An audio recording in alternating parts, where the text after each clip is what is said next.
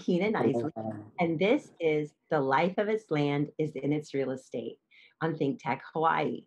Today, we're going to talk about COVID 19's impact on the short term rental market. And I'm lucky enough to have Rick Laporga with Hawaii Ocean Club Realty Group, Inc., here with us to share some information. Hi, Rick. Thanks for joining us. So, Hey, aloha. yes, tell us a little bit about yourself. Well, I'm a local boy, born and raised on this island, Oahu. I'm a West Side guy from Waipahu, and love this island. Have all my family here, of course, and I actually went into tourism as a long time career as a tour guide. And so being involved with hospitality, I enjoyed the tourists and the industry as a whole and sharing Hawaiiana.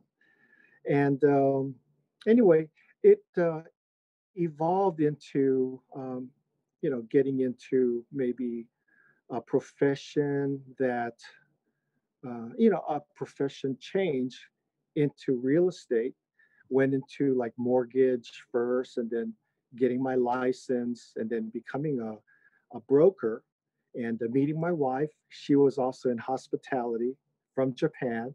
And so that's where the team started with this brokerage of Hawaii Ocean Club Realty.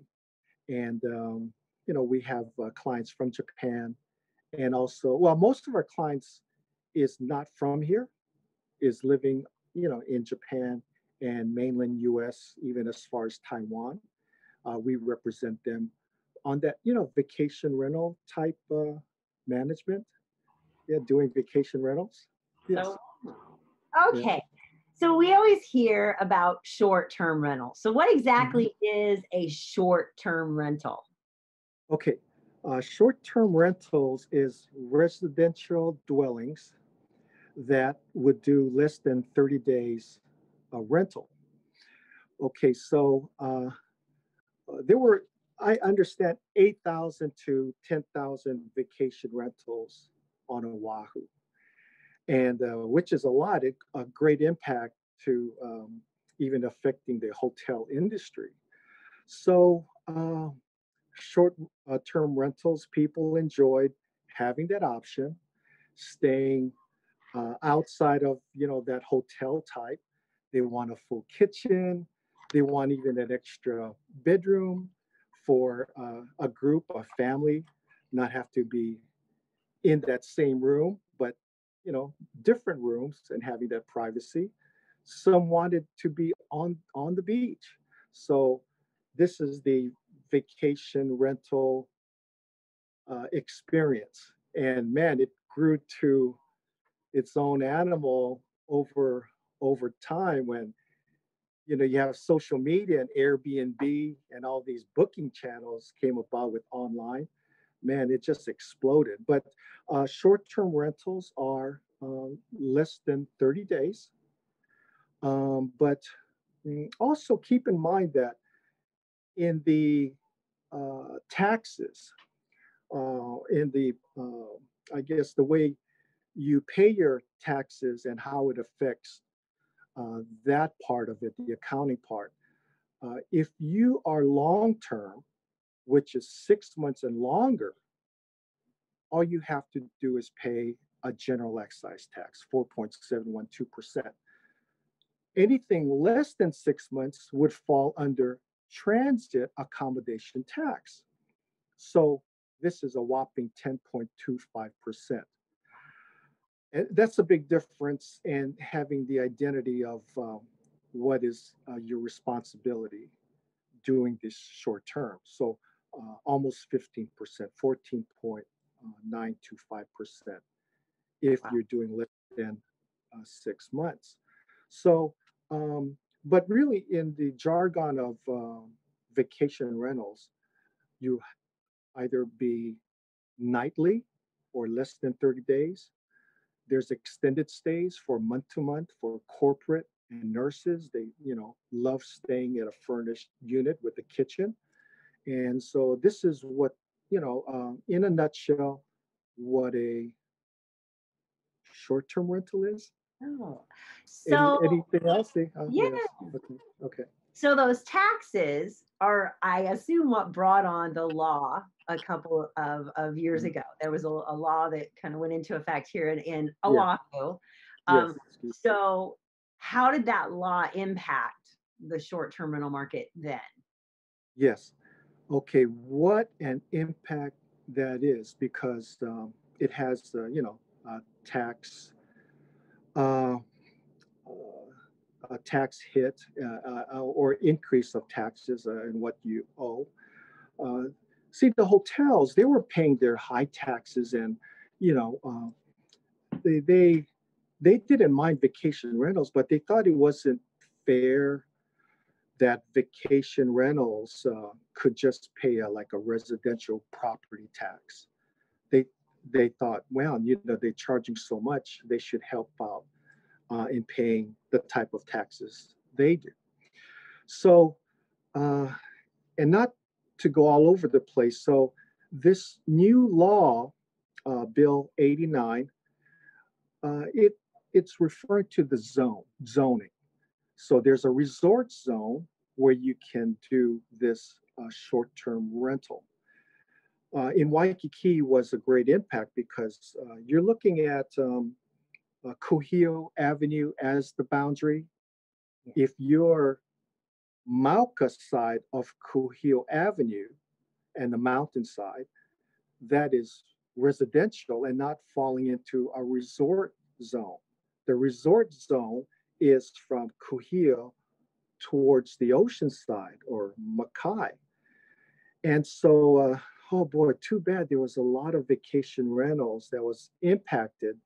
They're doing great with their um, their occupancy, their income was substantially higher because offering vacation rental, but they no longer can do that.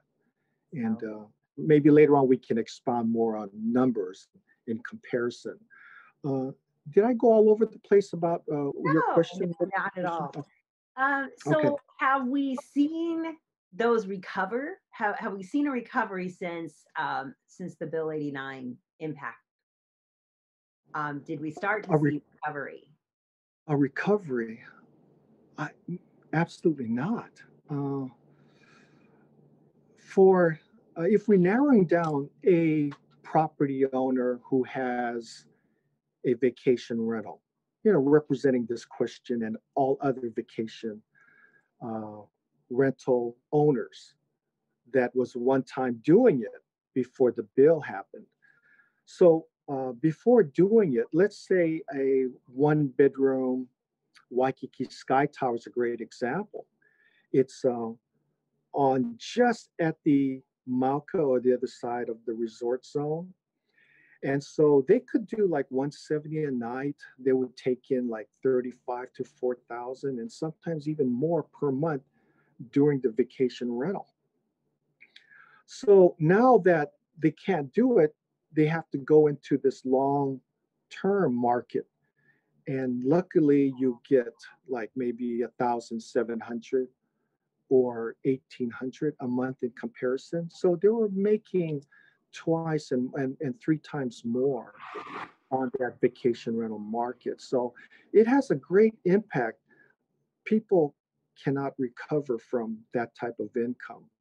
And yeah, you have to run the numbers and see the true um, impact numbers wise, because it has an ebb and flow of so if you're doing long term and if you're 30 days and longer, property tax ID is substantially less Yeah. that you're paying on the monthly or for the full year.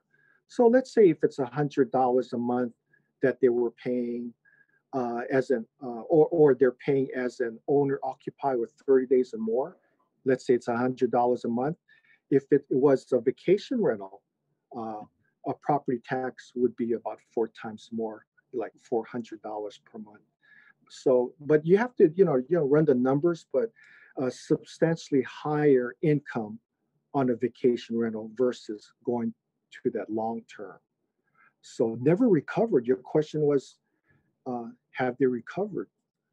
No, is the answer. It's hard to recover that type of numbers. Yeah, yeah, So they still hadn't recovered from the bill going into effect. And then yeah. we get hit with COVID-19. So what kind of impact has that had on the short-term rental market? Okay, so COVID-19 is just another killer itself because doing a vacation rental as a whole, you need vacationers, you need these tourists. Yes. And the numbers are, across the board, way, way lower. And let's say with the bill on top of that, vacation rentals even impacted not only the homeowners, uh, and I would say the homeowners that were doing part of their home as a supplement income. They're having a hard time paying their mortgage now. So those are type of transient vacation rentals or bed and breakfast type, so they're impacted greatly. The investors who did condos, same thing, that even though they're not living there, it's hard to pay that mortgage, maintenance fees, and so forth. They needed that high income. And poor people who was involved in handyman and the cleaners involved, management companies losing all this income.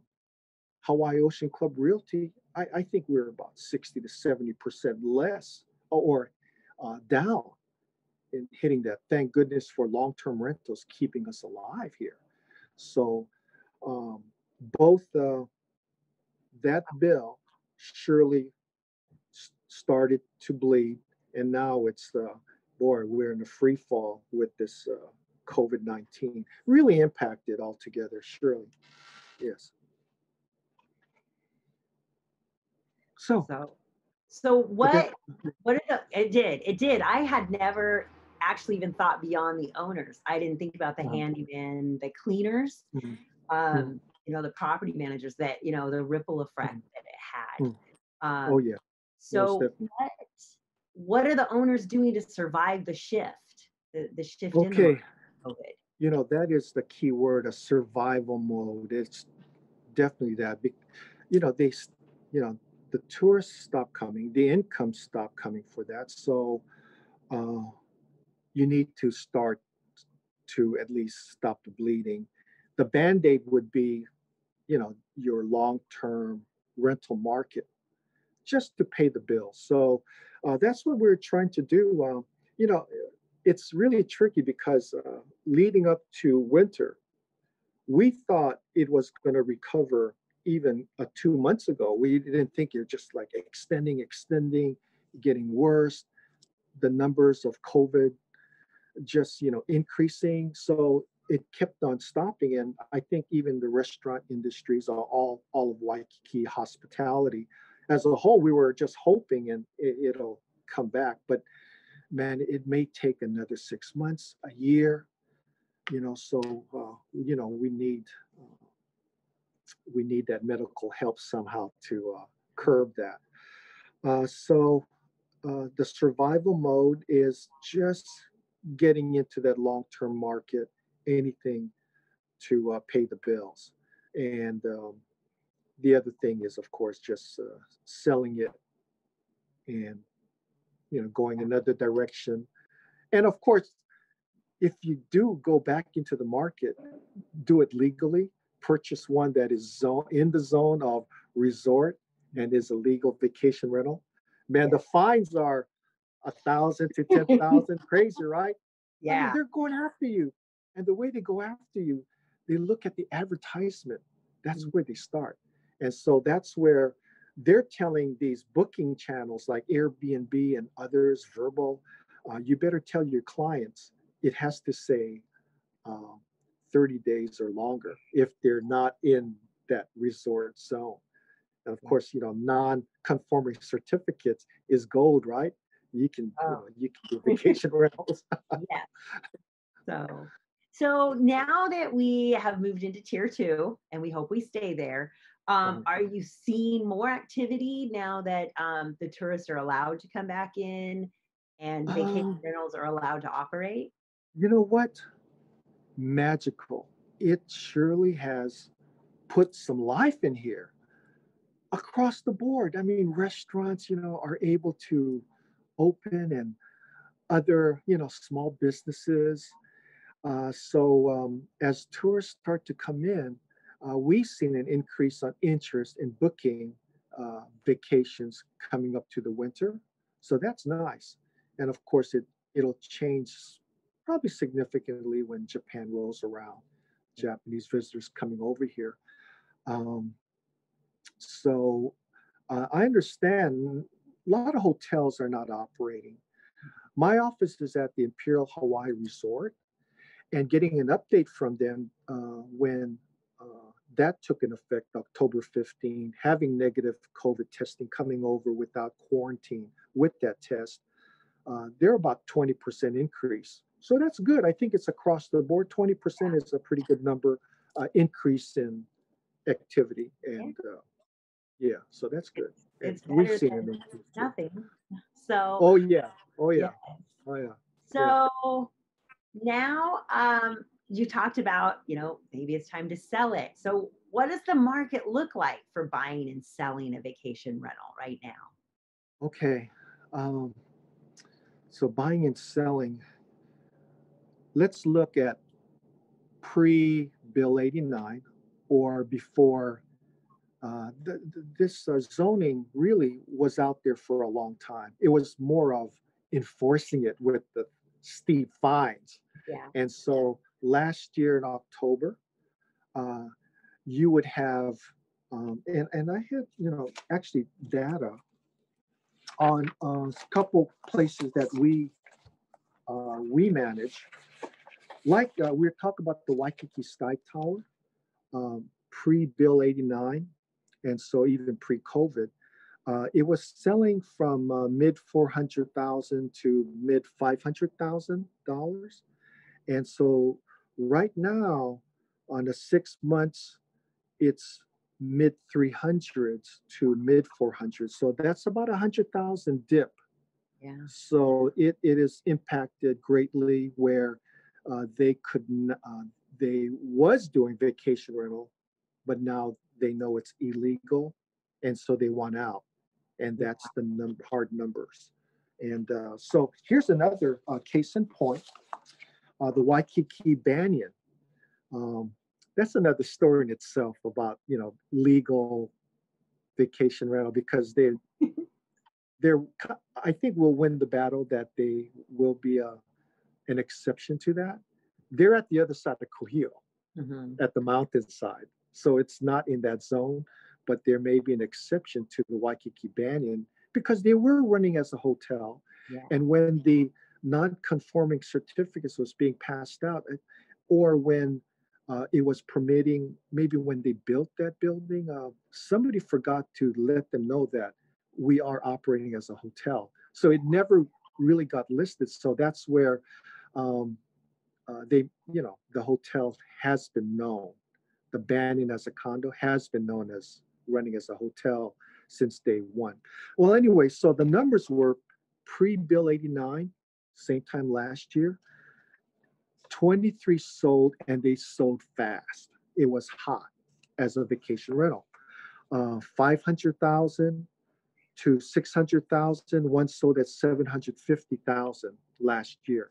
Okay, right now you have in post Bill 89, and now with the COVID, you have 6 units sitting for 100 to 200 days on market, sitting a long time. You have 5 of them sitting about 2 months. So 15 total active sitting for an extended time. And you're talking about comparing the sales price. Uh, right now, it's sold for as low as 400,000, and then going up to maybe around 500,000. Okay, so last year we have 500 to 600,000. This year, 400 to 500,000. Same thing, 100,000 dip almost. Yeah. That's an impact. So that's where buyer's market, it's cheaper. Mhm. Yeah. And Or, seller's market, yeah, you're losing. Yeah. yeah. Yeah. So I work with a lot of investors. That's what my heart is, with the investors. So would Mhm. you think an investor picking up some short-term rentals now while the Mhm. prices are low would be a good investment? I mean, we have no crystal balls. We take no responsibility. But what do you Uh, think, as far as an investment? uh, you have to run the numbers. And while you're going into a down cycle, run the numbers that long term could at least, don't hit a home run. In baseball, you bunt, try to get on base, you do singles, right? Just covering the expenses. Okay. You don't want to go negative. You just want to cover your expenses. Yeah. So, um, and when vacation rental keep coming in and getting back to almost like their heyday, uh, yeah, look at higher return rates, substantially higher. So, um, got to run the numbers carefully because you have all these the taxes involved. Um, First you could do the uh, uh, 30 days or longer, so you don't have that big tax hit on property tax, and then shift it when the next tax cycle comes around and go and do that vacation rental. Of Yeah. course, you pay the higher tax because you're getting a higher income. So that's a good strategy. And know your building, know what's legal. You have to know that. Of course, you would know as an agent to cover Yeah. those bases. Yeah, Should yeah, do your due diligence. So yeah. what about cap rates? What I know in a long-term rentals, we're seeing about a 4% cap rate here on the island. What's a good cap rate to see for a short-term rental? Yeah, so just an overview, not to get too of that nitty gritty. Yeah, long term, you know, 2 to 4%, and the short term, yeah, you'd be cooking, 4 to 5, and man, we or 4 to 6%, and some would even reach heights to even 8%. You know, um, but I don't think 8% will come in a long time. Been for I a would, while. yeah, I would say, a good return, 4 to 6% is safe to say. Okay. Yes. Mhm. So what's the best way to find a good deal on a short-term rental?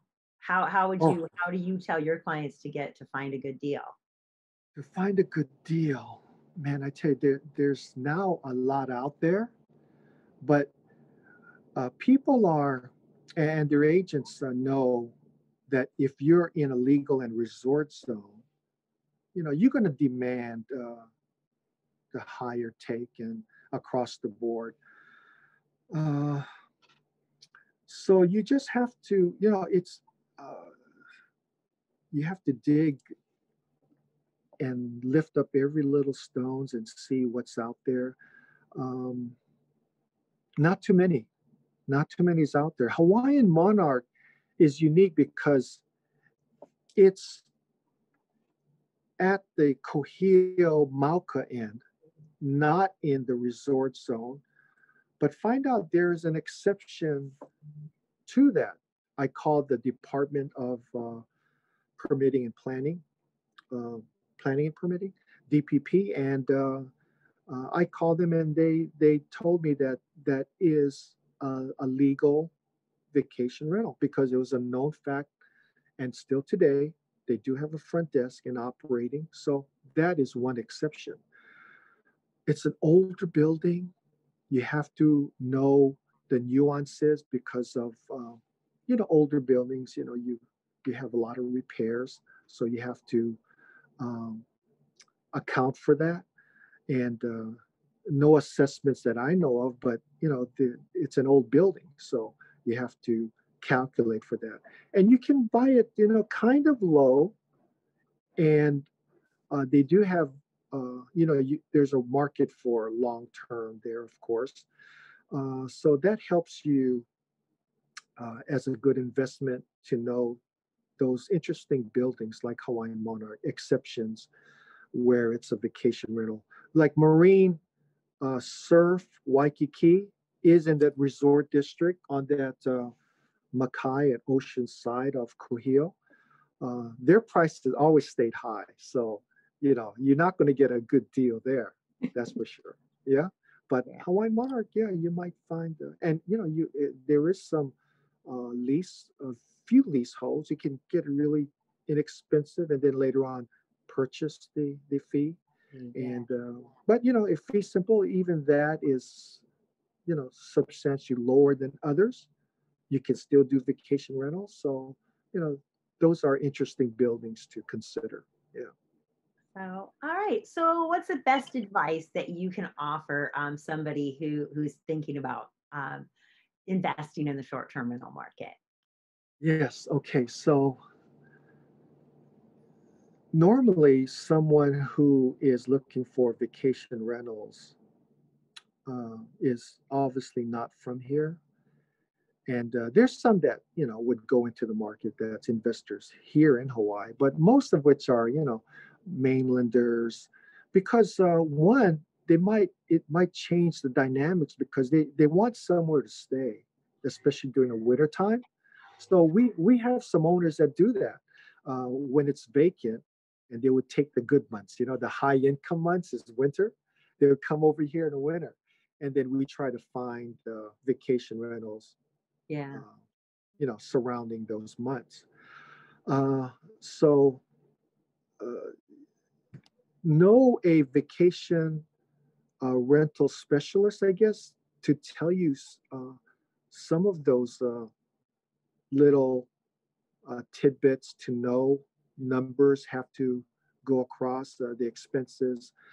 Some vacation rentals, if you're doing like Trump Tower, it might be super low in price and purchase, but I tell you, they would take like 70% of your earnings, 50% already as like a management fee.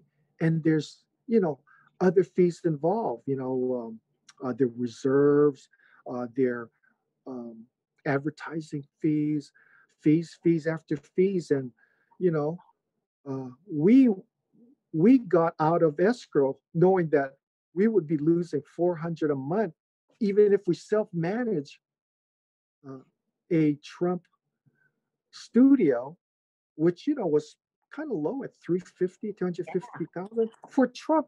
That's unheard of. We thought, oh, that's a good deal. Do a purchase, but yeah, we ran the numbers. Even if it's self-managed, yeah, we're still about $400 to $500 Wow. negative. Some vacation rentals, you have to go into the rental pool. So you have to look at that too. Um, you have to get one that you can self-manage. Yes. Yeah, yeah. So, all So right. yeah, it's good to know a vacation rental specialist, and Yeah. you Now know I I can know recommend one. one. So I if can recommend a they good guy. want to contact you, please reach out to me. I can connect you with Rick because Yes, I would love of for course. him to answer any of your questions on short-term rentals, and I'm sure he can get you all the To information. make a good team. Yeah. All right. Thank you so much for joining us. I learned a ton. I think our viewers did too. And again, this is Kina Knisley with the Life of the Land Beautiful. It's Real Estate. Thank you, ThinkTech Hawaii. And in a couple weeks, I will be back. It'll be Veterans Day, and I have the Military to Millionaire is going to be here to share with us how he has been an active duty Marine and a successful investor all in one. So again, thank you so much, Rick, and I will see you all in a couple weeks.